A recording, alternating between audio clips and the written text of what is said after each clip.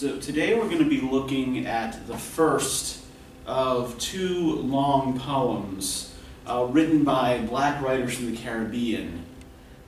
This is going to be about Edward Kamau Brathwaite's The Arrivants. Now, it's actually probably not quite accurate to think of The Arrivants as a single long poem. Rather, it's three interconnected long poems that offer variations on a theme, right? It's not narrative. There is no consistent storyline that runs through the whole poem. So while you will see certain voices pop up multiple times in the poem, right? It's the same person or group talking at various points. You will not see a continuous story develop. That's not really what's going on in the poem. So what I'll give you by the end of this is some context for understanding the construction of the poem, the history, and sort of some cultural factors behind it, and we'll talk a little bit about image clusters that you can follow throughout the poem to get some sense of what's going on, right? Particular thematic groupings that we see throughout the three poems. So first, let me tell you a little bit about Brathwaite. He was born in 1930 in Bridgetown in Barbados. Bridgetown, for those of you who don't know, is the capital of Barbados. He is, as you see here, not dead. He is 87 years old and still kicking. As a young man, he won a competitive scholarship to the University of Cambridge in 1949. This was the same sort of scholarship that V.S. Naipaul won. There were competitive scholarships that had actually been designed for the sons of rich white planters to get off to school in the mother country. But by the mid-20th century, talented applicants of color were also winning the scholarships. So he graduated in 1953 with an honors BA in history, and went to work for the BBC on a program called Caribbean Voices. So this is a radio program that was primarily concerned with the promotion of new Caribbean literature. Sam Sullivan was also associated with it, as was V.S. Naipaul. In 1955, he moved to Ghana and stayed there till 1963, working for their Ministry of Education. And by 1966, had returned to England and was the co-founder of the Caribbean Artists Movement, which more about in a moment. And he's held academic posts in the US, the Caribbean, and the UK. Most recently, he's been Professor Emeritus of Comparative Literature at NYU, though because he's an emeritus, right, he doesn't really have to be there all the time anymore. He lives primarily in Barbados these days. But his own movements over the course of his life mirror those we see in the three poems that make up The Arrivants, right? So we have enslaved peoples in the New World in Rites of Passage and their descendants. We have then a return, or an attempted return, to Africa, both contemporary and historical Africa, in Masks, and then a sort of spreading out back into the African diaspora in Islands. So a little bit about the Caribbean Artists Movement, what this was. It was a group active primarily in London from 1966 to 1972. So it had a fairly short lifespan. It was made up mostly of West Indian migrants to the UK. They published a journal, a quarterly journal called Savaku, and they also ran a publishing house called New Beacon. So it was very much, like, rather than having any sort of stated ambition or like group aesthetic, primarily what this was a vehicle for getting out work by West Indian intellectuals and artists and promoting it. So it included writers and thinkers like C.L.R. James, Stuart Hall, Althea McNish, Andrew Salke, John LaRose, and James Barrie. So that sort of generation of West Indian writers that was younger than the Windrush generation, right? Those initial, that initial group that came over from the West Indies to England. And while the movement was short-lived, it inspired artists of color in Britain long after its demise. In particular, the poet and reggae artist Linton Kwesi Johnson owes a lot to the Caribbean artists movement. And here we have a photograph of Sam Selvin, who was older than most of the group involved in this movement. This is John LaRose, and that's Andrew Salke with the glasses. Now, Brathwaite's work is influenced by an early to mid 20th century Pan-African artistic movement called Negritude. So this was a Francophone cultural movement. It was sort of its most important writers lived in places like Martinique and in Senegal, right? So the Francophone Caribbean, the Francophone African, or it was all French language. And key figures included Aimé Césaire, whose most famous poem is called Notes on Return to the Native Land. Léopold Sédar Senghor, who became the first president of Senegal, and Léon Damas. They were students together in Paris, and adopted the name Negritude for their artistic movement as a way of taking back for black artists a term that was directed at them derogatorily, right? So they're anti-colonialist, heavily political, but as far as their imagery is concerned, it's very closely connected to surrealism, right? So the images and the flow of images in a Negritude poem, for example, tend to be dreamlike. And the logic of a Negritude piece is often really kind of more associative than narrative, if you get what I'm saying. And if you don't, email me and ask me. Politically, most of the writers and artists in the movement were committed to Marxist economics, right? So redistribution from the capitalist colonialist class to the working classes.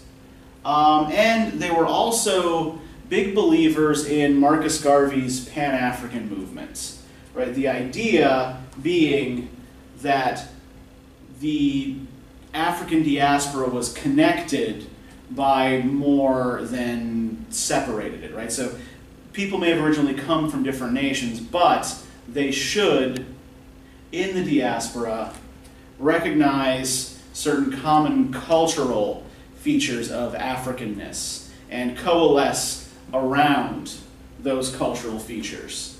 Now, the Negritude movement was often criticized by later writers, actually for exactly this reason, that it was too essentialist, right? That it treated more or less all people of African descent as the same, and having the same traditions, and having the same general outlook, and that it ignored various national distinctions, for example, between, say, the Yoruba and the Igbo, or the Zulus and the Ashanti, right? That there were, in fact, various national divisions that existed before colonialism, that colonialism elided, And so, negritude, in ignoring those divisions, was criticized for actually continuing certain processes of colonialism. So here we have Césaire and Senghor at a book signing.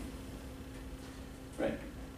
Césaire's primary occupation was as an educator. Senghor, as I said, was a politician. He was the first president of independent Senegal. Okay, so as I said, the Arrivants is really a set of 3 poems written over a period of 3 years and then published as a compilation in 1973. Now the 3 poems are related to each other, but they are not the same poem.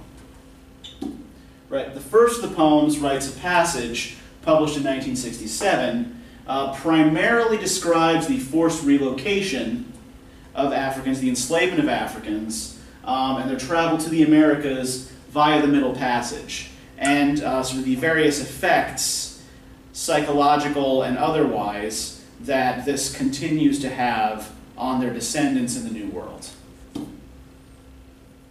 The second poem, Masks, first appeared in 1968. And in Masks, the poet returns imaginatively to Africa. And it's concerned primarily with African history and with religious ritual. In particular, the process of what's called syncretism. Now, you may or may not be familiar with this term. Right? A syncretic religion, or a syncretic tradition, is one that merges features of 2 or more different traditions. And most of the religions that develop in the West Indies among slave populations are of this sort, right? For example, Haitian Voodoo is a syncretism of Roman Catholicism and traditional West African religious practices, which often involve sort of possession by gods and spirits, right? So initially what happens in a situation like this is that the slave population has the religion of their masters forced on them, right? They are forced to convert. And so they continue to practice their old religion under the guise of the new religion, right? So old African gods are renamed and identified with, say, Catholic saints. Over time, the Catholic saint and the African god end up sort of becoming fused, particularly in iconography. So we'll talk about that a little bit more when we discuss sort of figures of specific gods that appear in these poems. And finally, Islands in 1969 returns to the New World and the diaspora.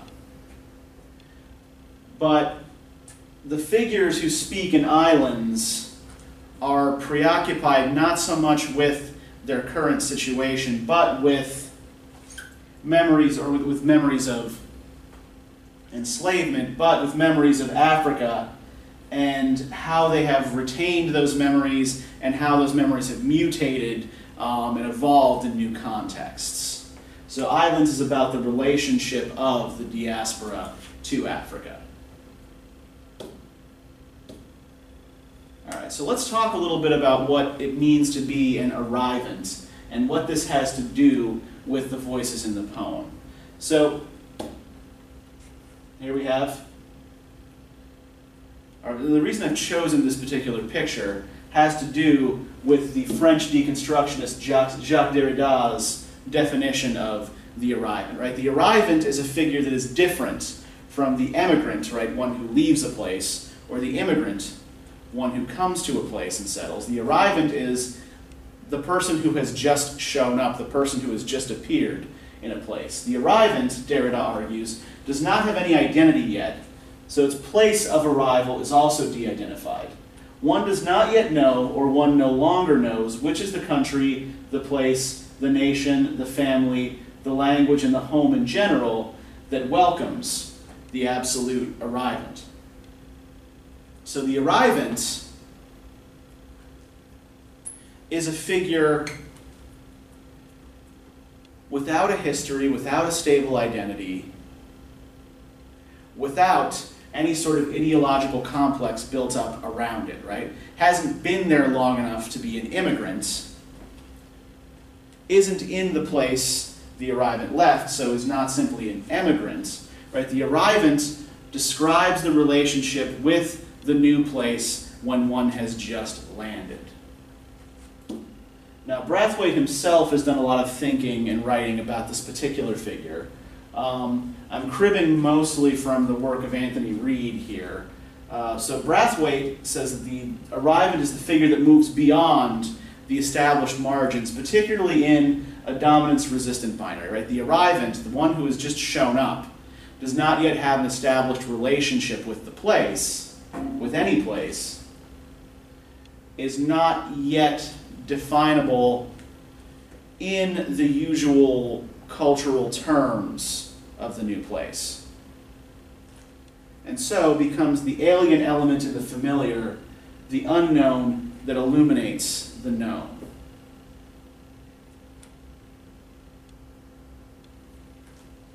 So most of the voices that we hear in these three poems are arrivants of some sort, right? We're looking mostly at individuals and groups that have just come to a new place or that are moving on to new places. So some of these voices include collectives, right? Some of these are group voices that we're going to be hearing. You have Africans who are taken by slave traders. You have participants in religious rituals. We also have at various points spades, that is, jaded, hip, younger migrants who have adopted the term, the once derogatory term spades for themselves. We heard this in Sam Selvin as well, in The Lonely Londoners, right? This was what most of the boys called each other. Now, spade is an ethnic slur. It's essentially sort of attaching, on the one hand, connotations of unskilled manual labor, and on the other, right, the blackness of the spade suit in a deck of cards to people of African descent. But many young West Indians in Britain, sort of much like the negritude artists reclaimed that particular term for themselves, this is what they're doing, right? They are reclaiming as a sort of badge of identification within their group a once derogatory term. We also hear at some points groups of Caribbean women chatting with each other, and oftentimes those are sort of dialogues. We hear a number of individual voices in the poems as well, right? We see, for example, in Rites of Passage, this figure Tom, who has been warped and damaged by the history of slavery. And yes, Tom is supposed to be equivalent to the Uncle Tom, both of Harriet Beecher Stowe's novel and of the New World Black imagination, right? The Uncle Tom is the person who tries to get ahead or get along by acting white. We hear at other points, a young Spade rejecting his ancestor Tom. There is also, in Rites of Passage, a portion that is spoken by a Rastafarian. Important ancestors speak in masks. And here we have a picture of a group of dancers in West Africa performing in a traditional ritual. Many of the collective voices in masks, right, are participants in ritual. Drumming is particularly important in masks. All right, so let's talk a little bit as well about some of the gods and spirits that are referenced here, particularly in masks. There is a glossary at the end of the book This was actually an idea that Brathwaite took from T.S. Eliot, who provides notes for the wasteland, supposedly to help people understand it, but most people actually find the notes to the wasteland more puzzling and confusing than they would find the poem without them. But I digress. Brathwaite gives some account of the various deities and spirits he's talking about, but it might help to sort of tease out some of these images in a little bit more detail. So we'll talk about who this is in a moment. First, right, Ananse, the spider, is a figure taken from the folklore of the Akan or Ashanti people. Right, he's a trickster hero. He is not a god. Anansi the spider is not a god. Because the spider is suspended between heaven and earth on his web, he is a sort of intermediary between the human world and the divine. Now this figure is actually sort of related to, is a god, but the concept he embodies is rather similar. Right, so this is Legba, also known as Papa Legba.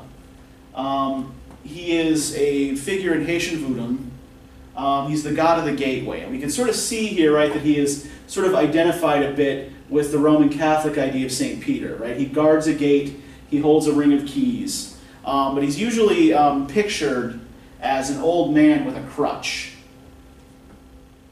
And in particular, Legba facilitates communication between human beings and the gods, right? Legba is the god that a human being has to talk to, has to go through in order to make contact with the other Loa, the other gods.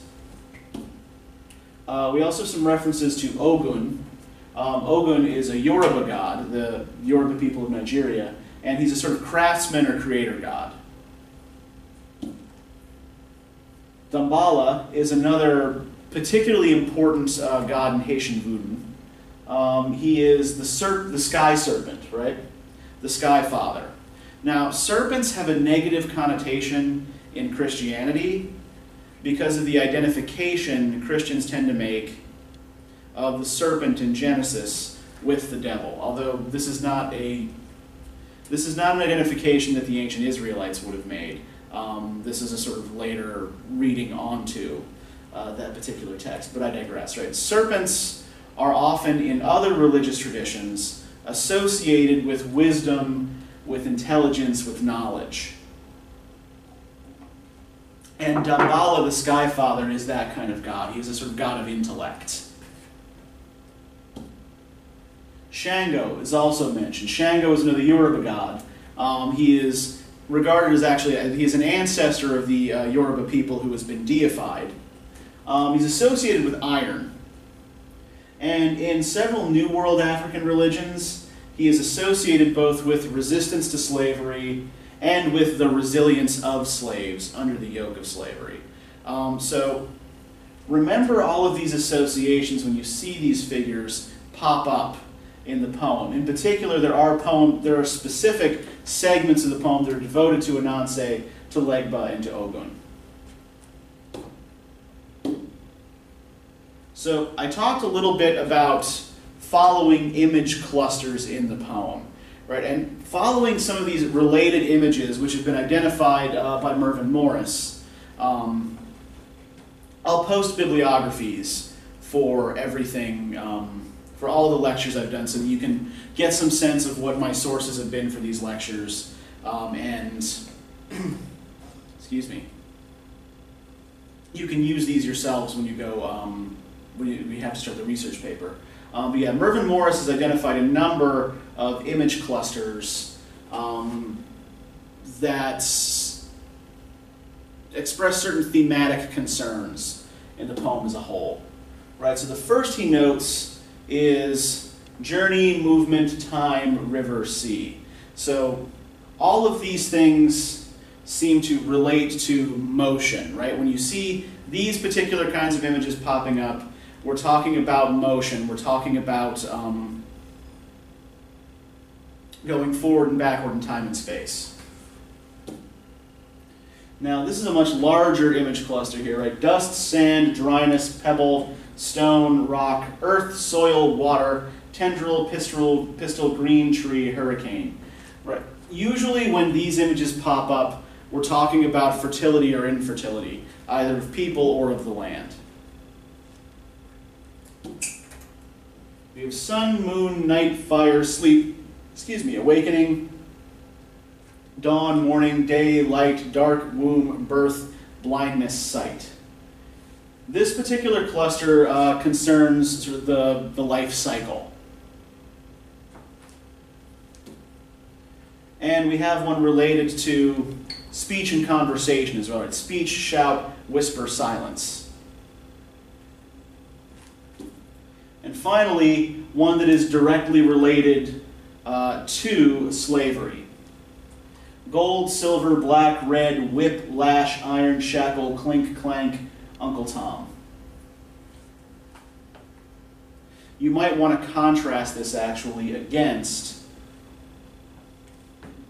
the images of drums and dancing, right? Contrast the slavery image cluster against images of drums and dancing and see what you could come up with there.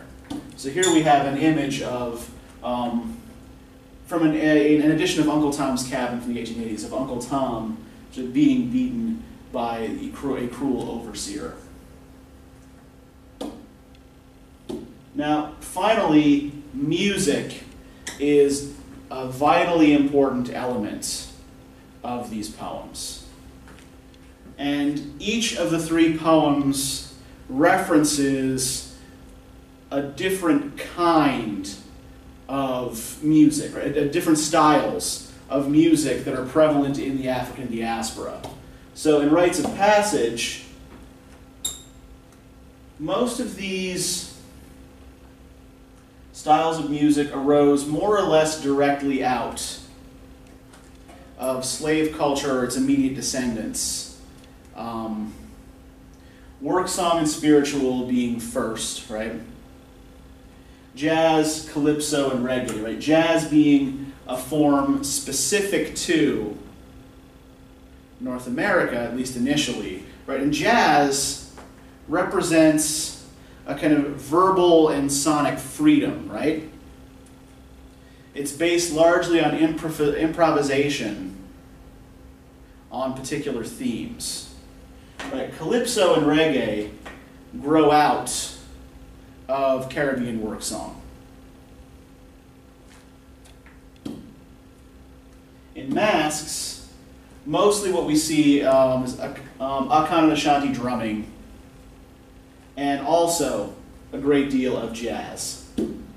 And this image here is of the great contemporary jazz drummer Billy Cobham, who is, well, I use this image mostly because Billy Cobham is friggin' amazing. I mean, like, you know, as an ex-drummer, this guy just amazes me. If you want to know why, listen to the first two albums by the Mahavishnu Orchestra, in particular, The Intermounting Flame, and you'll hear just how good this guy is. Seriously. And finally, in Islands, we have a greater variety of primarily Caribbean forms of music. Jazz is still present, but there's also a lot of reference to steel drumming, to limbo dancing, Bena, or sort of West Indian folk song, and Haitian drumming. Right, so a lot of this is percussive, right? Is mixing those percussive drumming traditions discussed in masks with the folk song derived traditions discussed in Rites of Passage. And the jazz, of course, is all over the place, right? Jazz is all over the poem. All right, so I hope that this gives you a better sense of what is going on in a poem that can seem a little bit impenetrable if you're reading it with no experience and no background. So read the poem, look for the image clusters, think about music, think about the idea of the arrivant that the poems promote, and and we will talk about this on the discussion boards.